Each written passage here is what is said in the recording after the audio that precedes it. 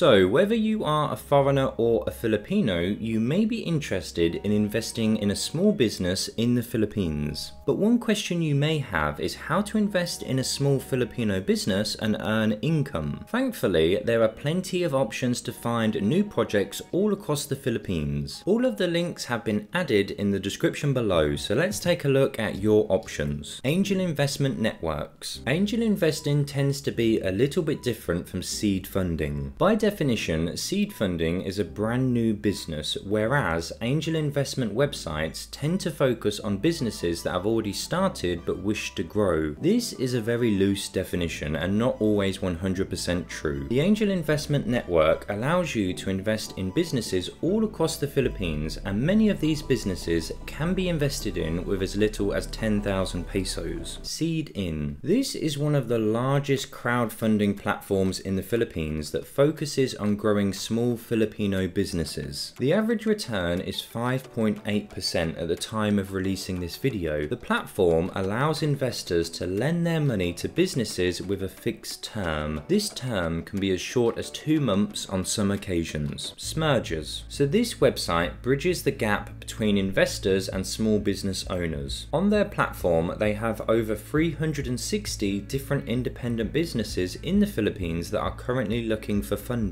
What I like about this platform is that they have a lot of information for investors. You can sign up for a free profile, however this does have limited features. The first tier subscription is $135, while the most expensive is $415. There are also several other options, but the three mentioned previously are the most popular with investors who are looking to invest in a small business in the Philippines. So when you invest in a small Filipino business and earn money, is there anything you need to be made aware of? Naturally, there are several areas to consider, but one of the most important is the area of scams. Investment and business scams are very popular worldwide, including the Philippines. Scams in the Philippines don't only target foreigners, but also local Filipinos. So whether you are a local or an international investor, it's always best to fully research and critique every element of your investment.